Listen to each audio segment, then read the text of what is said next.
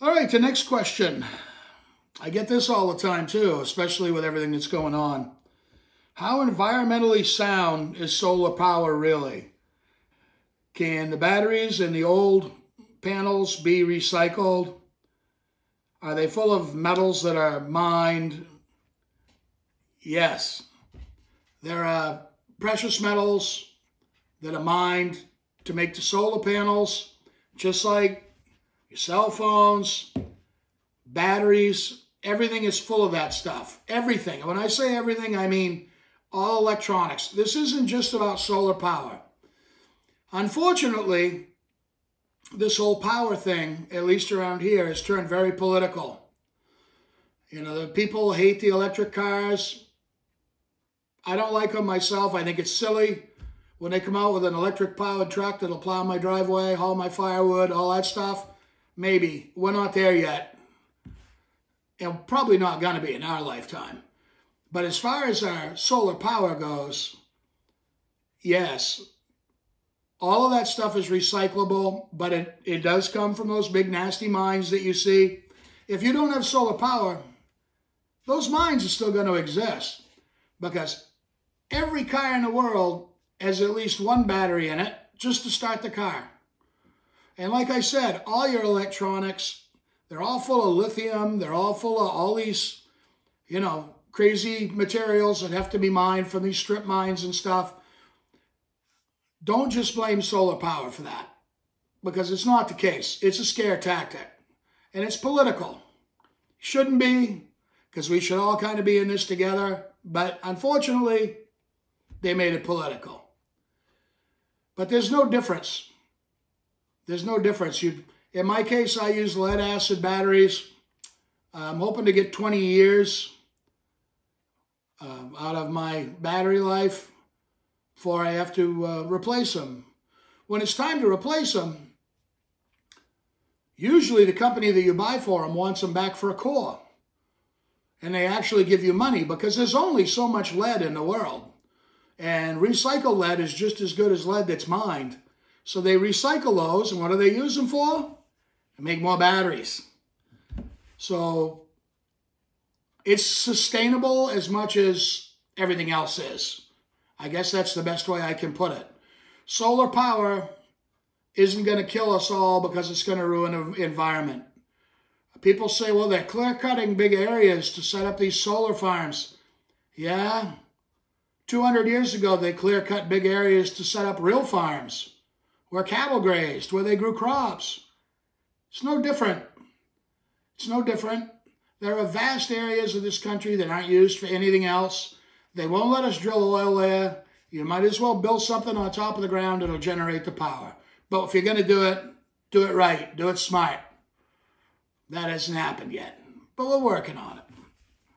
I would like to add that a lot of people feel that solar panels are not recyclable. They're trash. They just take up space in the big trash compactor of life. But they actually, if you read up on it, they actually will take those apart, all the pieces, the metal, the glass, whatever, Sure. and they recycle that.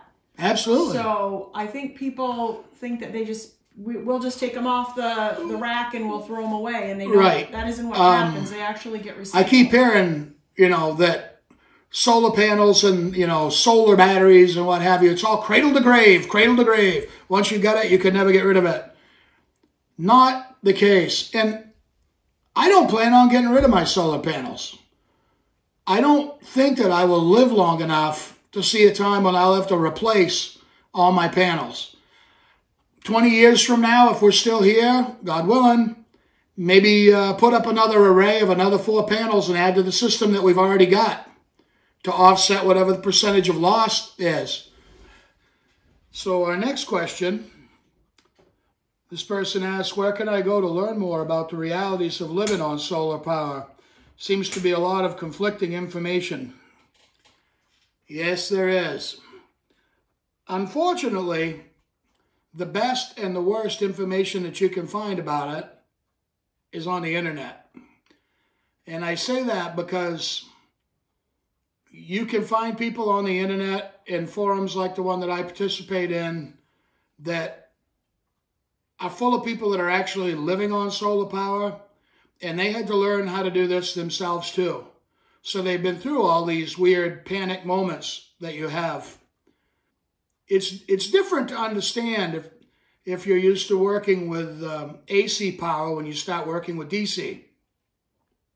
You actually have a machine when you live off grid like us in your basement that's called an inverter. And what that inverter does is it takes the DC power that goes from your panels through your charge controller to your batteries, and it turns that into AC power that'll run your regular AC home appliances. Okay, so the problem with that is, as the price of some of this stuff has come down, and it's not really a problem because I love to see people experiment with it, but you can go to Northern Tool or Tractor Supply or any of those places, and you can buy small solar kits. You can buy solar panels. You can buy inverters, charge controllers. You can buy anything you want. And these people will go out and they'll set them up and they'll hook them to their garage or their shed. You know, it's kind of like a science project thing. And that is really cool because that's how you learn, in my opinion. You get to figure out how it works. But a lot of what happens is those people become what I like to call automatic internet experts. And they're going to tell you that you can run all this stuff on a couple deep cycle marine batteries wired for 110 out of 12 volt, and you only got to have one panel and you'll be all set. And I'm here to tell you it's a lot more complicated than that. You may be able to run a refrigerator or a freezer on that, but it's not going to run for long. Lead acid batteries in general are not meant to be drawn down like a lithium battery is. You know, like your cell phone or one of those other batteries that they get legs. If you don't run that rechargeable battery down all the way, then charge it back up, it loses some of its usefulness, its longevity. Your lead acid batteries you use for solar are not like that. You want to keep those topped off. They're like your car battery. If they go dead and you have to boost it to get it going, you've substantially shortened the life of that battery. Real solar power is the same way. It's the same way. So you have to be really careful about who you listen to. And you'll find the people out there that don't know what they're talking about that will tell you can build this for next to nothing and how great it works. And then you're going to find people out there that are going to talk like they have a PhD in electronics, and they're going to talk over your head and you're not going to understand what they're saying. So the best thing you can do, if you're interested, I think, is to find that local solar power company that is around your area and find one, hopefully, that designs and installs standalone systems. Those people will be able to tell you how this really works. They're the ones you need to talk about, you know, the size of your system, how many volts you should have, how many watts of solar you need, how many amps you need, how many amp hours you use. They can figure all that out just by coming to your house and doing like a site evaluation and looking at the stuff there that you're going to run. And they'll be able to give you an estimate on what you need for a system. Those are the people you want to be listening to. That, or in my case, I was fortunate enough to have some friends that had lived off grid for many years already. So I was able to pick their brains and come up with some real good, down-to-earth, factual information about how this stuff works. And there are several ways to explain it. And it doesn't have to all be based on algebra equations. You know, there's easier ways. That's all I'm going to say. So find somebody that can explain it to you in a way that you'll understand, and don't be afraid to ask questions. That's where I'd start out. I'm building a 20 by 24 foot cabin in the woods off-grid. It will most likely have propane appliances and a few propane lights. I'd like to be able to have a few electric lights so that I can turn them on and off with a switch in the middle of the night. Possibly have a small microwave oven, small TV, phone, laptop chargers, radios, etc. How big of a system would that require? How much wattage in my solar array? How many batteries? How big of an inverter? Charge controller? How will it work if I want to add a generator backup? Okay, if you're into this like I am and you really want to live out in the woods and live on solar, this is where it's cool. Because our system is much bigger than the one I'm about to describe to you. I've always kind of wanted to do one of these little systems because I think it would be really fun. Realistically, if you could get a couple of 200-watt panels or a couple of 150-watt panels, that's probably going to be enough for what you're going to use it for, because you're not going to be running it constantly because you've already got all that propane gas stuff you're going to be running. So I'm going to say you probably need 2, maybe 3 panels, something like that. It might be a good idea to look at the appliances that you actually want to run. And I say that because anytime you do use an inverter to change DC current to AC current, you have a loss of power. You can have up to 1/3, actually, of your power lost just in the transition from DC to AC. So if you're going to build a small camp like that and you're already going to have a bunch of stuff that's propane powered, like I'm guessing your refrigerator, maybe a hot water heater, stuff like that. So all you're really going to have is like lighting and charging stuff. Maybe, like you said, maybe a microwave, small TV, laptop, what have you. Well, the way things are this day and age, instead of buying all that stuff at 110 voltage, I'd stay away from that altogether. I would think about going to a marine or a camper supply place. All their stuff is usually capable of running either on both AC and DC, or it's at least 12 or 24 volt DC powered. Which means if you are only going to run stuff that's DC powered, like you'd run in a camper, you wouldn't even need an inverter because you're running straight DC power. So you'd have 0 power loss, you know, and the little LED lights, you can get those that run on 9 volt or AA or AAA batteries. You wouldn't even need to hook them to your system. I definitely see the value in having lights that you can just turn on instantly with a flick of a switch. If you need to get up and go to the bathroom in the middle of the night, stuff like that. You don't want to mess around lighting a propane lamp. Absolutely. But there's no reason in the world why you couldn't take 2 or 3 panels, maybe 4, 2 batteries, 4 batteries.